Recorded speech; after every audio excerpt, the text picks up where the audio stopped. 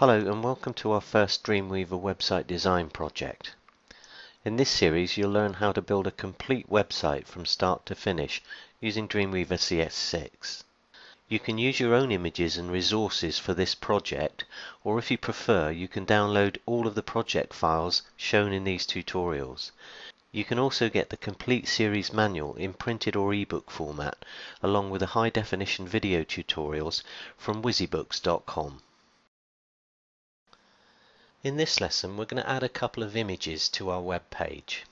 I've opened up the main HTML document in Dreamweaver and I've arranged my windows in the split view so I can see my code and I can see a preview of what the page will look like. Just so that we understand what we're doing here, I'm going to switch over to the finished version of the web page and scroll right to the top. We've got our logo image at the top and we've also got this photograph at the right of the page. And these are the two images that we're going to be inserting in this lesson. So I'll minimize that one and come back to Dreamweaver.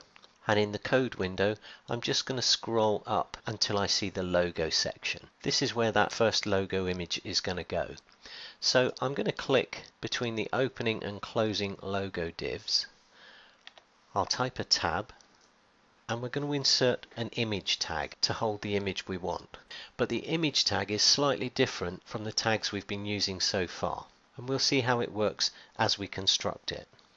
So we start off with the opening angle bracket and then IMG for image. Now at this point we don't close the tag with a closing angle bracket. We need a source for our image, and after I've typed image, if I press the space bar, you'll see that Dreamweaver's code hints appears.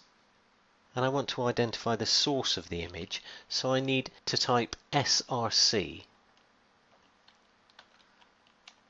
And you'll see that the code hint list reduces, and we can now see that src, the code for source, is highlighted.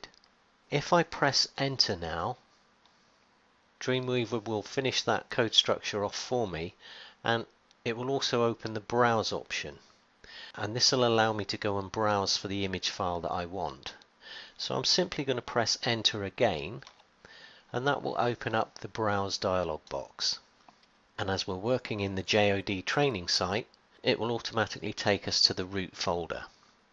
Well, our images are in the image folder, so I'll need to open up that image folder, and the first image I want to insert is the logo image.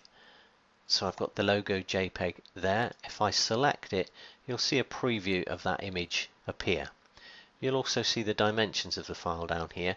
So if you're using your own images, you'll need to have a file that's 579 by 80 pixels. So I've selected the file. I'll now choose OK.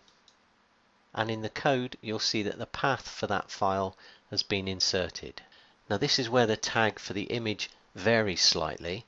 We don't have a closing tag as such, but we close this image tag off with a space, a // and a closing angle bracket.